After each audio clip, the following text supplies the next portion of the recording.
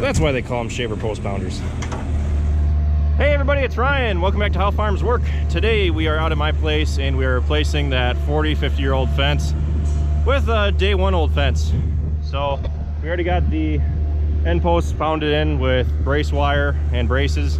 Now the reason we use braces and brace wire is to hold the posts together.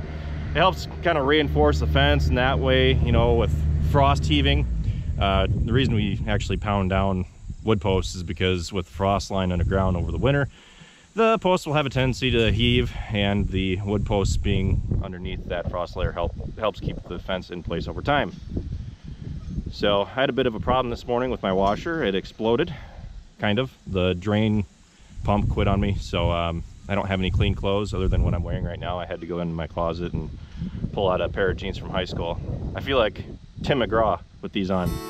I guess that's just the cowboy in me. In all seriousness, let's get the rest of the fence put in.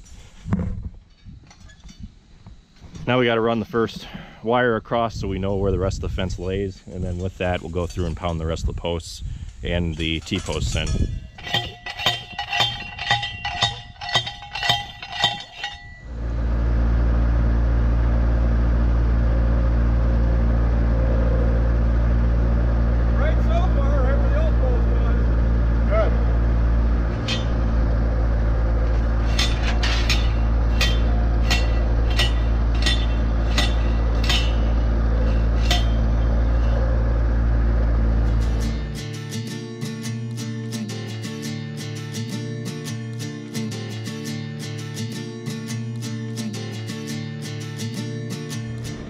Well, we got all those stakes put down.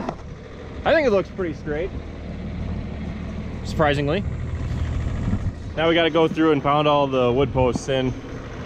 Yeah, we do 5 T-posts to every 1 wood post.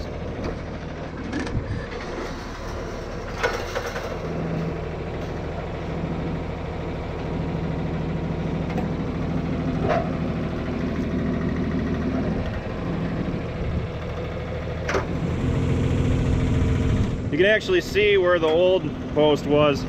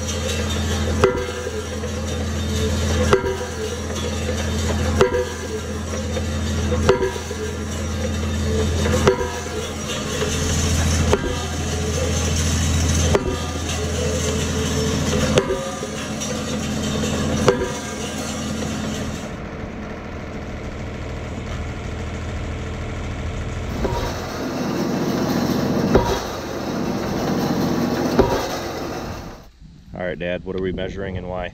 54 inches. 54? Yep. For what? That's the height of the top wire. All right.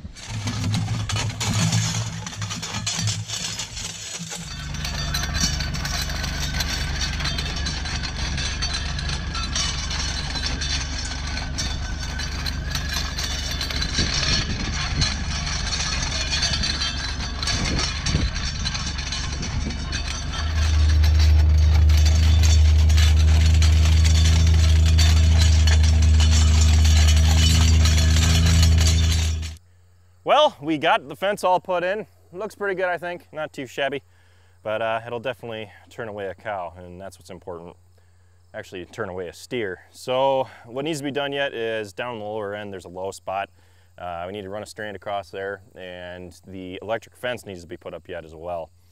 But the wire's laying right there, so yeah, we'll do that another day. I mean, there aren't going to be any cattle in here for a while. I might just let Fritzy out here just so that she can, you know, run around freely. But anyway, with that, we're going to head back to the farm and feed calves. So Anyway, thanks for watching this video, guys. Be sure to check out all of our other ones. Be sure to like, comment, and subscribe. And be sure to check us out on Facebook, Instagram, Twitter, and Snapchat, all How Farms Work. And I'll see you next time.